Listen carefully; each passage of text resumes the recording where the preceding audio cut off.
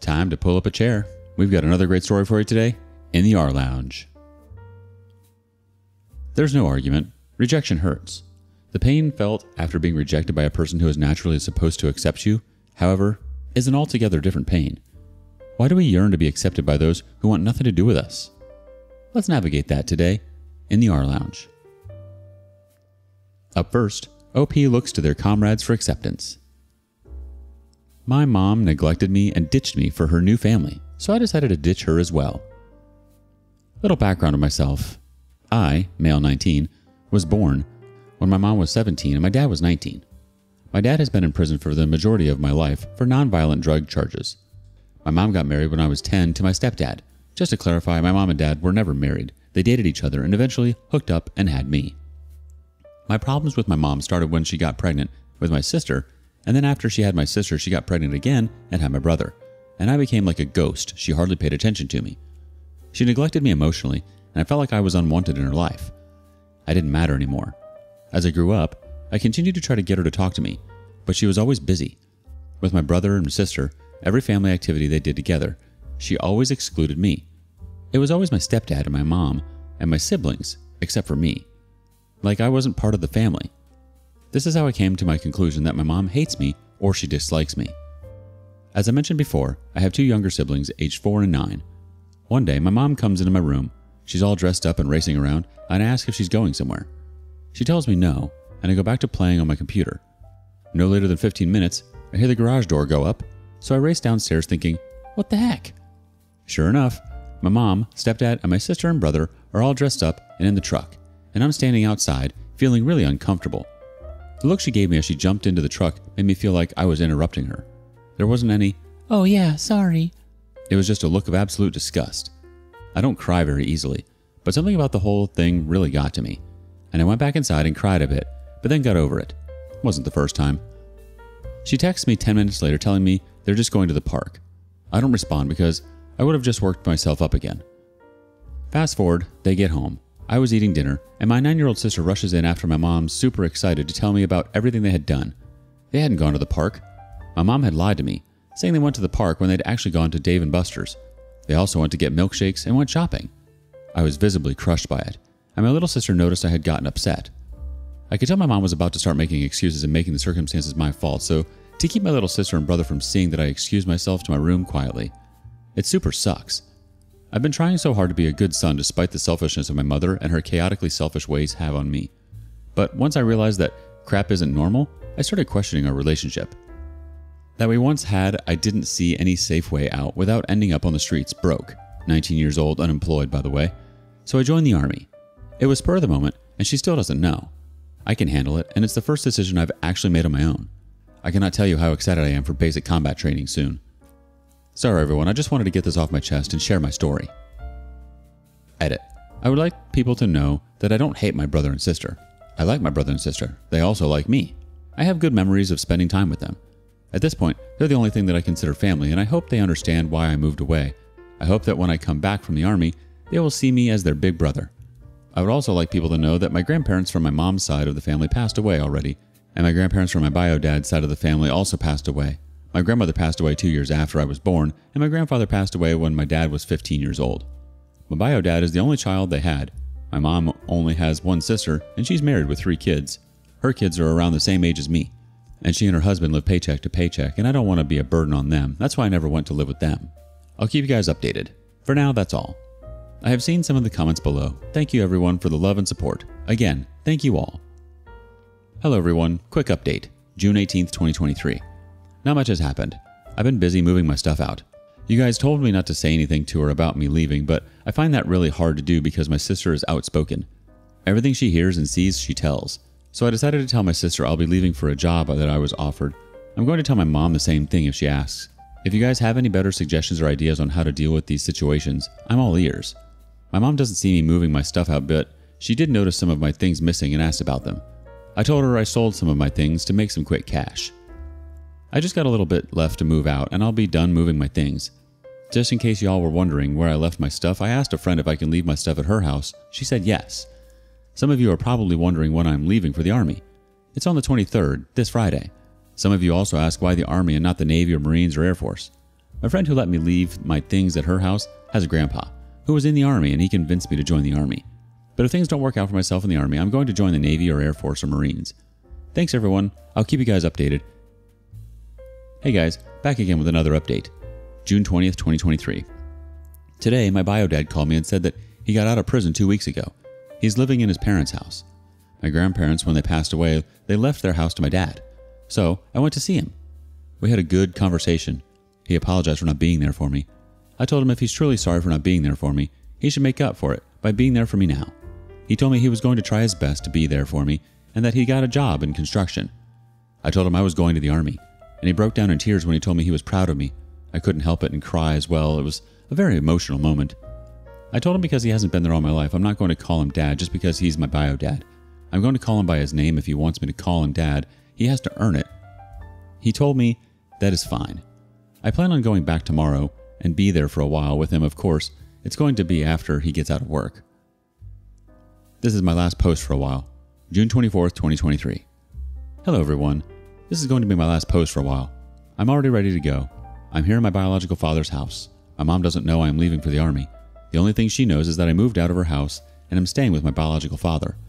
I left a note telling her everything about how she treated me, except for the fact that I'm going to the Army.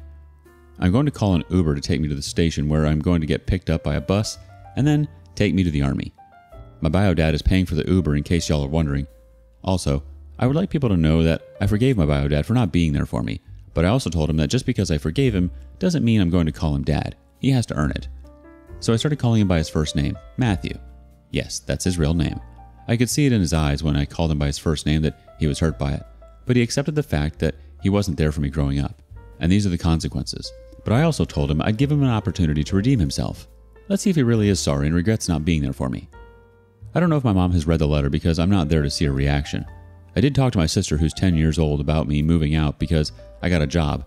She was sad, but she said, "Are you going to come visit us?" I told her yes when I have the time. She was 9 before, but she's now 10 this past weekend. It was her birthday. My little brother is still too young to understand things, so I didn't tell him anything. He's only 4 after all. That's all for now. Thank you guys for everything. Thanks for listening to my pathetic life. I'll make sure to keep you guys updated if I have time to post. I'm sorry for the way your mother has treated you, OP. You don't deserve that. I'm so sorry you felt so alone. Despite all that has happened to you, you should be so proud of yourself.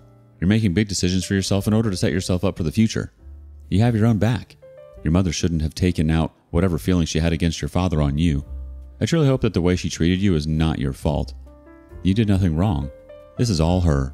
And in terms of not calling your bio father dad, you're absolutely right. He hasn't quite earned it yet. He hasn't been there, but it's refreshing to know that the two of you are going to be working on your relationship. I hope he treats you with love and respect.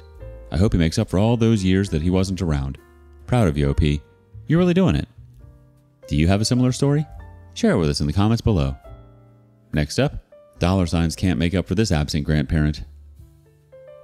Mom gave me a couple thousand and said she didn't want to be in my family's life. Not sure if this is the right place for this. If not, please direct me to an appropriate subreddit as I need to put this somewhere for my own sanity. Brief background. My mother has never been a fan of my spouse. My spouse is black and I'm white. My mother never accepted this. We had various issues over the years. My wife and I have been together 15 years. It all finally hit a boiling point 7 years ago and I severed ties completely with my mom and dad. Dad was never cruel like my mother, but she made my life a living hell and he just went with it.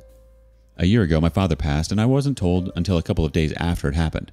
Apparently he was in the hospital for a week or so before passing. It hit me a lot harder than I thought. My dad and I were extremely close growing up. I was his little buddy and we did everything together. It broke me when I severed ties with them because of that. It broke me again when he passed. Over the past year, my daughter, 8, has been asking about her grandparents on my side. She was 1 when I cut them out and hadn't seen either of them since. My wife told me I needed to reach out for the sake of our children, which I did via Facebook. I have none of their contact info, and my mom saw the message but never responded. Cue to a week ago. I get a call from an unknown number and answer it. It's my mom. She tells me that she appreciates me reaching out, but she's not ready to be in my family's life. She feels like I kept her grandchildren from her and caused the rift in our relationship. She goes on for a few minutes and then tells me she sent me some money through Walmart. When I hang up and go to Walmart and pick it up, turns out it's $2,000. I was expecting it to be very little as she's never been the helpful kind. Why give me money? All I want is a relationship for my daughter because that's what she wants. Let's see what the community says. First response. I bet she gave you money because she owes you money from your father's estate. I bet she is keeping a lot of what she is supposed to be giving you.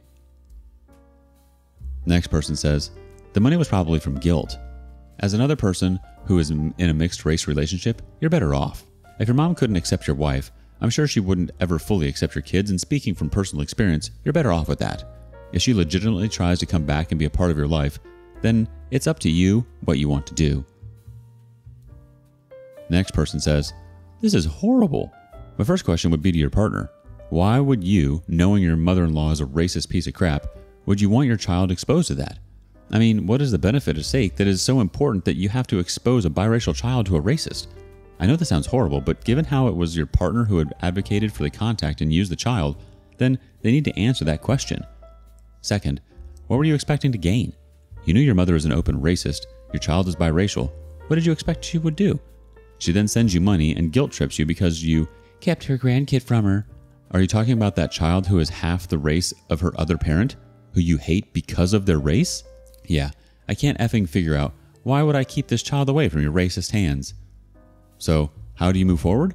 Well, for starters, you need to talk to your daughter, in age-appropriate terms, about the fact that her grandmother is a racist, and that is why she is not interested in having a relationship with her. Look, your mother even sent you money to pay for the counseling that will need to happen. Thank you, racist piece of crap mom, for helping us create a child that will not need you and who will grow proud of her race and her place in society. Don't call us when you're old and alone and realize that you need someone to wipe your butt because you can't. Use your money to hire someone. The OP replies, so my partner, bless her soul, is an unfaltering optimist. She believes that everyone has some sliver of good in them somewhere. She advocated against me cutting them out of our lives and trying to mend the relationship the best I could, even if she would never be accepted. She wanted our children to know their grandparents and make their own choices as they grew up. She was willing to not even be around while I took them over to my parents' house, etc.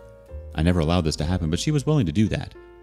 I have wanted to sit my daughter down and talk to her, but I'm not sure if 8 is the right age to expose her to this truth. How do you tell an 8-year-old that her grandmother will never truly love her because she's half black? What I have told her is that my mom is not a nice person and we don't go around her. I have told her that my dad passed away and he is no longer with us. There's a tremendous amount of truth in the comments. I'd have to agree with the question as why your spouse would ask you to reach out to your racist mother for the sake of the children. Why would you want someone who has disgusting beliefs like that to be in your children's life? I'm not sure it's fair to subject your biracial children to someone who doesn't approve of who they are. On top of that, your mother made it quite clear that she doesn't want to be part of their lives. She clearly hasn't changed. Moreover, the money is definitely guilt money. And to be perfectly honest, $2,000 isn't remotely enough for the damage she's caused. You can't put a price on trauma. What do you make of this? Thank you for following along today. Before you go, be sure to like and subscribe and hit that notification bell. If you have something you want to share regarding today's content, we want to hear it. See you next time on the rLounge.